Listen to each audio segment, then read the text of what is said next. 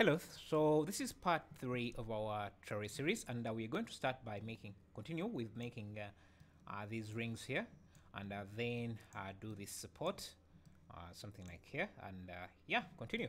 So we're going to use this edge here to create that ring, and we're not going to make a complete ring all the way. We can just use this, since we already have this mesh with all the modifiers necessary. We can just duplicate it, and you can see you can see how it already comes with the array, bevel, and solidify modifier, so we can just use that. But to position it correctly, what I'm going to do is just first select this edge ring, face ring, like that, then Shift D to have it like that, and then push it along its normal. And the reason I used a face ring instead of an edge ring is because when you have a face ring like this, you can use Alt S to push it along its normal. So I can push it down so that I have the ring extend backwards here, to have something like that. And if I want to make it this thin, I can just select the outer that ring there, that vertex edge loop, and then hit G twice to push it along its edges like that. And then now you can see it's thin as I want it to be. But we have more than a few edge rings here, so then I can find another ring here. So something like this. You can see the shortcuts I'm using. Shift D, duplicate it, and then Alt S to push it along its normals. Something like that. And again, select these rings and hit G twice to shrink that edge loop like that. So I think this guy had around 3 or 4 of them, but yeah, these are enough for our case. So now let's continue with making this base support. I don't really see how it looks here, but I think it's something like this. So let's start. And now I think you can even separate these if you wanted to, but it's not necessary. You can separate them as different, to have them as different objects, but I don't think it's necessary here. And now we can work on this base here. So for that, let's start with this inside edge loop.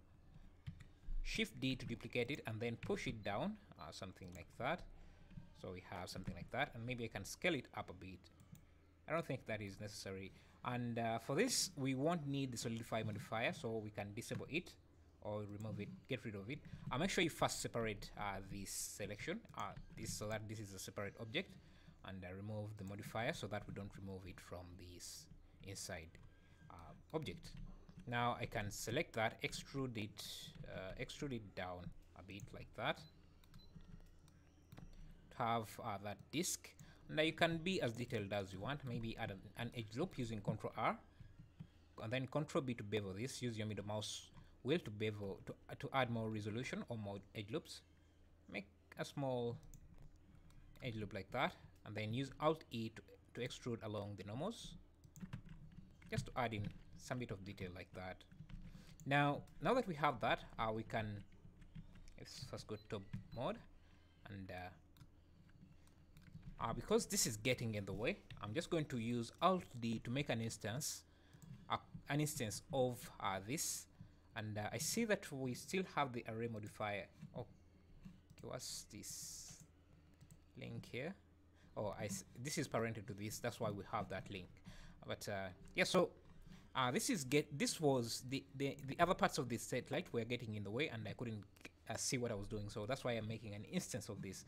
And the reason I'm making an instance is that if I edit this, if I make any edits to this, you can see they will be applied to the other instance that is still in position. So I can make the edits here and see them take effect on the other option, on the other object. So yeah, what I want to do is first add symmetry to this so that I can use the mirror modifier. So I can select this edge and then this edge, hit F to join them, and then go to the bottom one, this,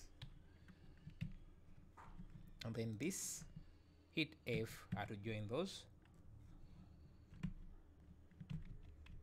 Now, I think it's J, not F. It's J, not F. So yeah, let me delete that edge.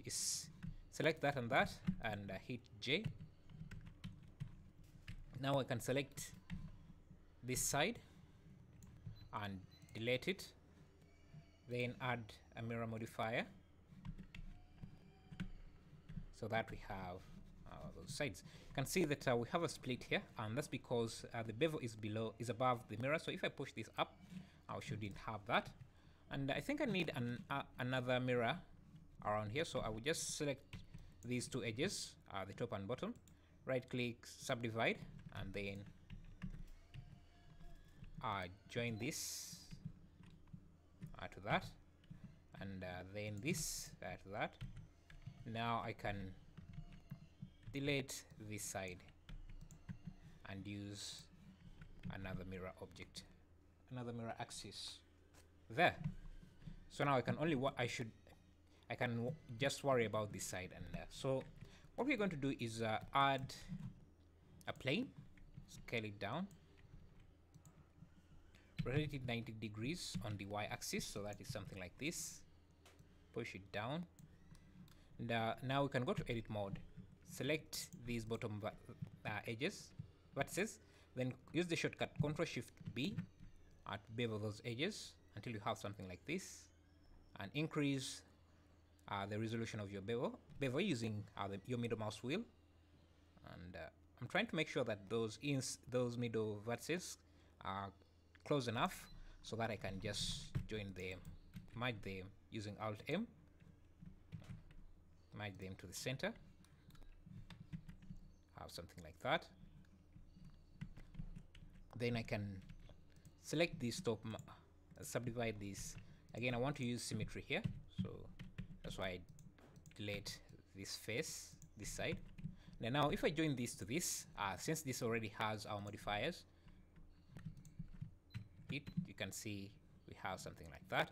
Now I can select this side, all the vertices on this side, extrude them, but make sure we have clipping turned on, then extrude them on the x-axis to have something like that. Actually, we don't want to merge them there. We can just select this entire block or face and extrude it like that, so that we retain a gap here. Then shade smooth again to have smooth faces. Now we can select this and that, subdivide, and join that, join that. Now I'm just going to apply the mirror modifier so that I can easily cut a hole here, and so I can apply the mirror modifier. But the problem is that since we have this as an instance of this, I can't apply any modifiers. I will get this error. So I need to first make this a separate object from this so that any changes we make here don't affect this. So I'll just select this, go to object, then relations, and then make single user object plus data, and apply that. Now if I apply the mirror, it doesn't I don't get the error anymore. The reason I applied the mirror is that it would make it easy for me to just select these edges, and then Shift-B, use the shortcut Ctrl+Shift+B. Actually, I don't think it was necessary for me to apply the mirror. Yeah, actually it was, because this side was also mirrored. So but I think because we added the mirror modifier, we had the mirror modifier, we still have these inside faces that we need to deal with. We don't want them there, otherwise the step we're going to do here would not work very well. So select those inner vertices after deleting those faces, then use the shortcut Ctrl+Shift+B to bevel that edge or vertex. Now we can go to the bevel settings here and change the profile to something like this. And you can reduce the size you want. You can reduce the vertices here to match the number of segments vertices we have here. I think we have 1, 2, 3, 4, 5. So let's try that and see. Because remember, we're just going to join these to match up with this. So this would go with that. Okay, one would miss. So let's try 4. Okay, yeah, let's just go with 5. Now hit F to have them joined like that, and select this and this. If you hit F, actually, if you right click and find the bridge setting, you can join them into a circle like that. But you see, it's not a perfect circle right now. That's right. That's because I went in too fast to bridge the two. So if you want to make this a perfect circle, just select the face, use the shortcut Shift Alt S and then 1, and you can see how it turns into a circle, a perfect circle, like that. Then now I can select this and this, bridge, right click, and then bridge those faces. So that's where we'll begin in the next tutorial with something like this. So this will be the base of the of our satellite, and that will be the hinge of the satellite. Thank you.